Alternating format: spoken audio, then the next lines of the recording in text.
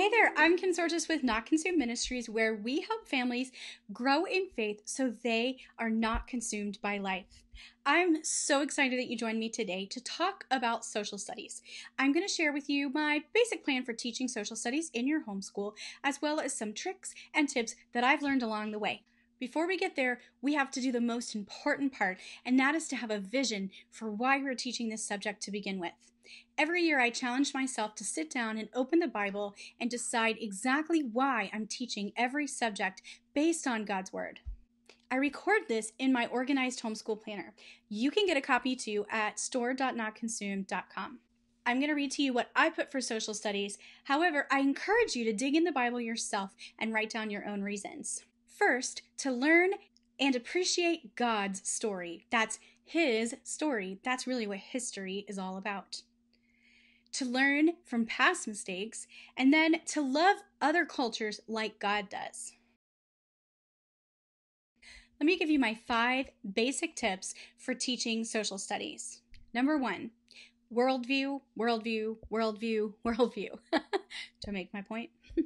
Everything is taught through a particular lens. Everything you read has an agenda. We need to make sure more than ever that history is written from a Christian perspective, that it's written about God. Remember, it's His story. We need to make sure it reflects the truth as it is written in His Word. I would encourage you to make sure you look up the author of whatever curriculum you choose.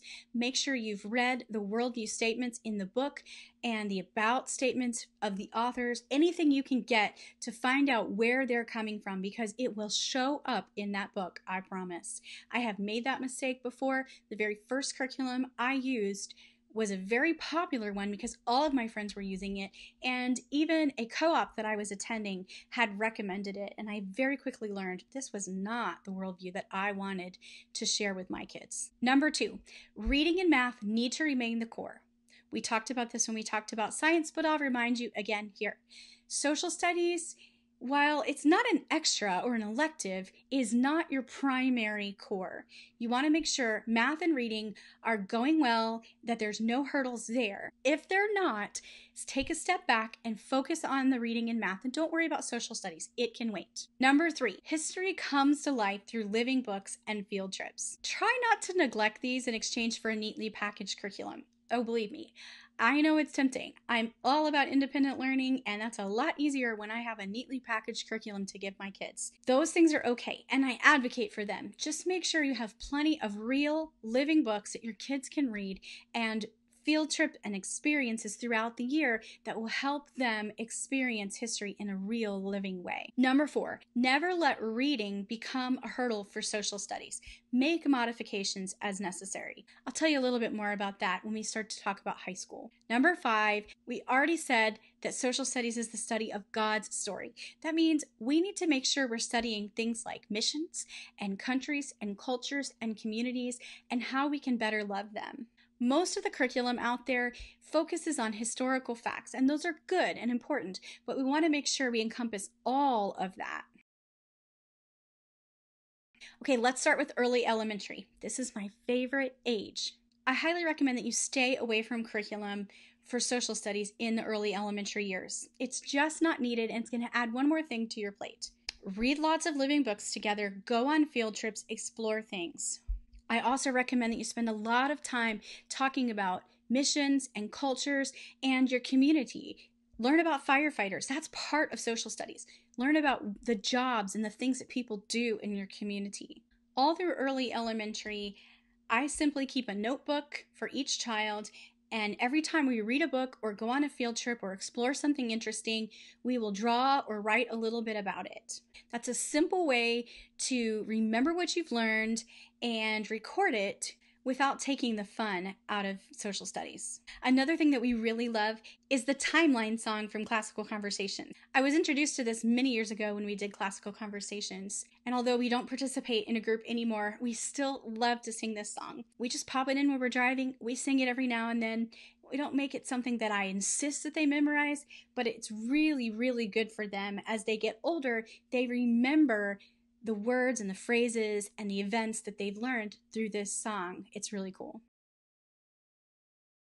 Next up is late elementary. Now this is 3rd through 5th grade. At this age, it's still really cool not to do a curriculum. If you'd like to stick with that plan, it's perfect. If you'd like to dig a little bit deeper, I have a few suggestions. Our family's favorite is To Every Nation. This is a study that I wrote because we love to study missions and missionaries, and we couldn't find a lot of resources on that. We loved reading the Christian Heroes Then and Now series. We fell in love with them, and we wanted just a little bit more. If your child is able to read the novel, go for it. If not, you can always do it as a read aloud. The notebook that goes with it is light on purpose. For each missionary, we have a synopsis, a study page, a geography lesson, a timeline, and then a Bible lesson. We wrap all of that up with some copy work. All of my kids have done this study and absolutely loved it. In fact, one of them has even done it twice.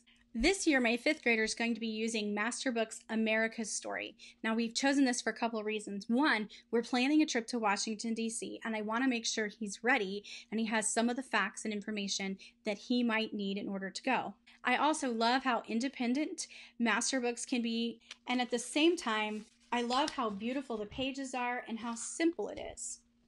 I'm all about keeping it simple. Cover the things, but we don't have to go overboard. And I love how Masterbooks does that. Okay, middle school. There's a lot of awesome choices for middle school. Just like science, I highly recommend you let your child pursue something they're interested in. Letting your kids pursue things that they're interested in gives them the opportunity to love and have a passion for history. You would be amazed what the freedom of choice does for a kid. When they get to high school, they're going to have to work within your state requirements. My son Nathan is going to be in the 7th grade this year, and he chose Masterbook's World History 1 because he wanted to study ancient history. I love that he wants to study ancient history. It's one of my favorite time periods as well, so this is really cool for me. Other great options for middle school would be Mystery of History and Knotgrass History. Also, Beautiful Feet books make some amazing literature-based history. My daughter Leah did horse history when she was in middle school, and she loved it. So again, give your kids the freedom to pursue those interests. All right, when you get to high school, you may be limited by what your state requires. Be sure you look it up. You need to know exactly what is required.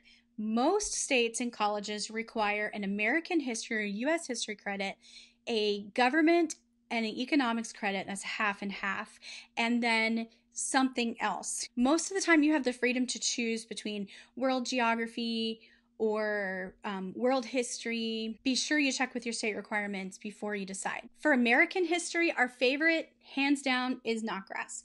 We love the stories, we love the way it's written, we love the way it's organized, and we love that it ties in beautifully with an English credit, American literature, and a Bible credit. You can't beat that. My oldest did both world history and American history with Knotgrass and couldn't have been happier. This year, Lee's going to be doing her government and economics credits. She's chosen Masterbooks, Civics, and the Constitution. They have DVD lectures as well as their traditional books for that. For economics, she's going to be doing R.C. Sproul's Economics for Everyone. I'm super excited about that. Let's talk about Mystery of History. Another favorite. I highly, highly recommend Level 4 of Mystery of History. Rachel's going to be doing that one this year. Level 4 is contemporary world history from about World War II on. This is so crucial for our kids today. They need to know this stuff. They need to understand socialism. They need to understand the effects of some of the things that we see going on in our country today. I highly recommend it. Rachel is going to take that one this year. However, she's not going to do it in the traditional book sense. Remember I said, don't let reading be a hurdle. For her, she really needs to focus reading time in the reading time and not let reading be the hurdle for her history lessons. So she's actually going to do the video lectures. You can find those on the Mystery of History website, and we'll link to them for you too. They also have a live class that you can sign up for with grades and a weekly lecture with the author of Mystery of History, Linda Hobart, which I think is super fun. Okay, that's it for social studies. Thank you so much for joining me. I pray this was an encouragement for you as you seek to teach your kids his story. Isn't that amazing? I love it. See you next time.